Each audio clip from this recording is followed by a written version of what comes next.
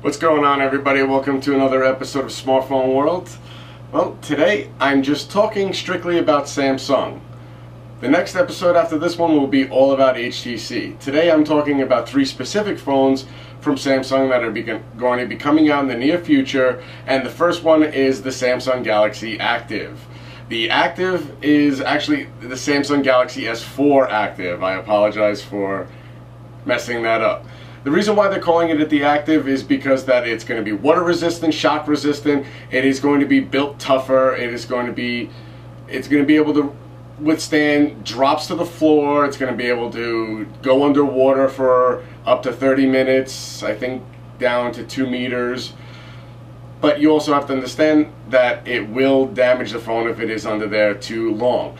This is going to be the Galaxy S4 version for people that always destroy their smartphone. Samsung has decided, hey, instead of having to go out and buy cases and screen protectors that are going to make the phone just get covered up and everything, let's put our own built-on protection. And that's what they did with the Active. Now, the Active is also a 5-inch display. It's going to have the 13 megapixel camera. It's also going to have the Snapdragon 600 processor inside of it. That's terrific.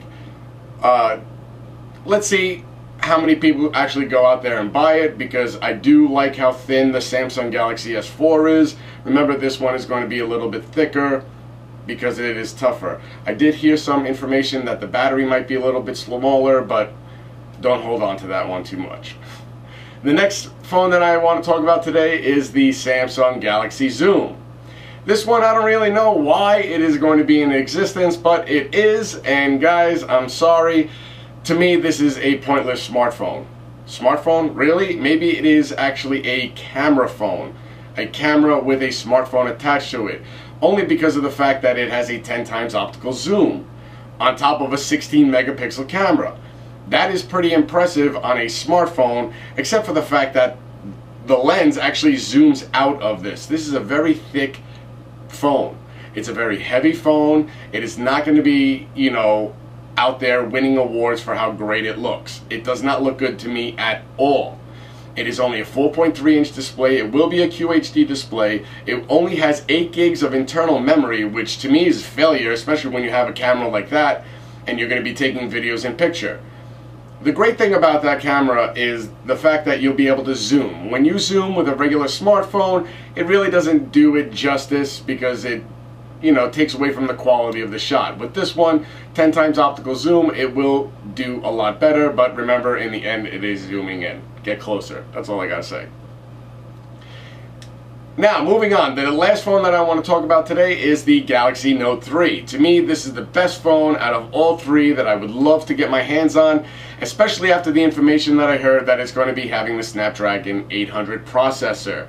That is the quad-core 2.3 gigahertz processor that will pretty much destroy every other processor out there right now. I mean, we see these tests out there right now showing on how the Snapdragon 600 processor and the 5-octa 8-core processor are neck and neck in a lot of the tests. I mean, it depends on which test you go with, depends on which one wins.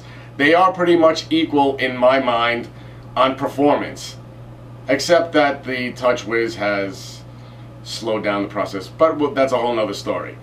Getting back to the Note 3, the Note 3 should have about 2 or 3 gigs of RAM. You should not expect anything less than 2 gigs of RAM. It will have a 13 megapixel main camera, 2.1 megapixel front camera.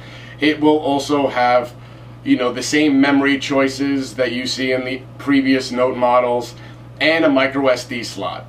That to me is terrific. You can get away with having a 16 or 32 gig version and just slap another 64 gigabyte card inside for maximum memory usage. That is terrific. I cannot wait. We should see this phone in the third quarter of 2013, and I am excited to get my hands on it and do the tests for you. So that was pretty much the end of today's episode. I did not really want to talk about the Samsung Galaxy S4 Mini, because to me, that is a pointless smartphone as well. The next episode will be about HTC and about the T6, so that will be an exciting episode. Thanks a lot for watching. Please check out my Facebook fan page. Visit thatsmartphoneshow.com for articles. and go to the Google Plus community for Smartphone World. We already hit over 1,400 members, and our conversations are hilarious, guys. You should check them out. Thanks a lot, everybody, and have a great day.